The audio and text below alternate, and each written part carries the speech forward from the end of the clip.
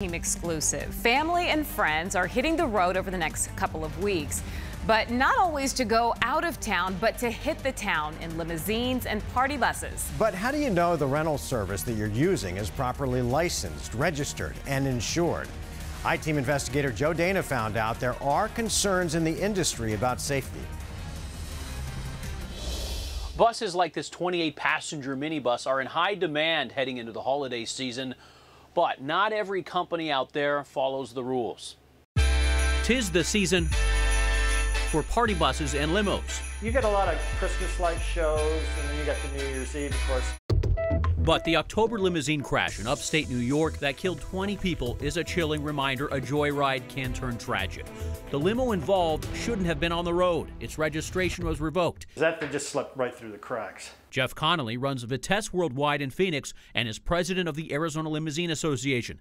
He says bad actors in the industry are on Arizona roads today.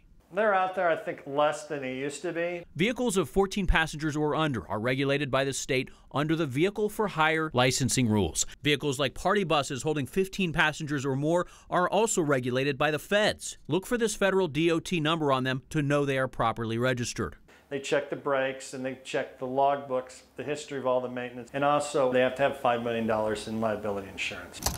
With a few clicks, we found one limo company online in the Phoenix area as SW Limo, advertising rides for up to 22 passengers, but we could not find the company on a federal DOT database. Remember, anyone giving rides for groups of 14 passengers or more should be federally registered. We called the company about the apparent discrepancy. Does your company offer rides with more than 14 passengers? No. We used to. We don't anymore.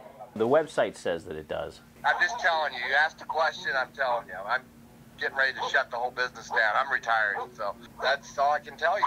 Okay. Looks like they hung up. We tried calling SW Limo back, but got no answer.